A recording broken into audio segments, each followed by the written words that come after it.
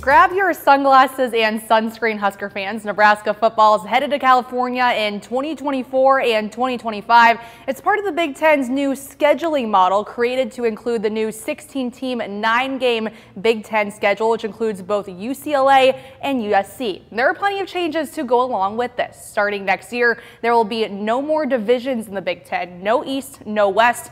Teams will continue to play that 9-game schedule, and with no division means the top 2 teams in the conference will meet in a Big Ten championship game. Due to the Flex Protect Plus model, the Huskers are among 9 teams with 1 protected rivalry game in Iowa, who they'll play every single year. 5 schools have 2 rivals, and Iowa actually has 3, Nebraska, Wisconsin, and Minnesota.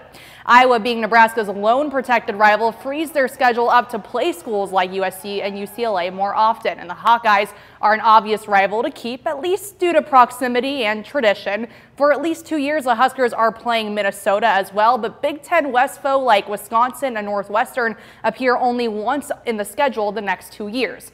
Now, we don't know the order of these Big Ten games quite yet, but this is a look at next year's 2024 conference opponents: Indiana, Michigan State, Minnesota, and Wisconsin at home, Iowa, Northwestern, Penn State, Purdue, and hello Rose Bowl, UCLA away. And then in 2025, the Huskers have quite the lineup at Ohio State, at USC, Michigan, and UCLA at Memorial Stadium, seeing Illinois Rutgers after a year off at home.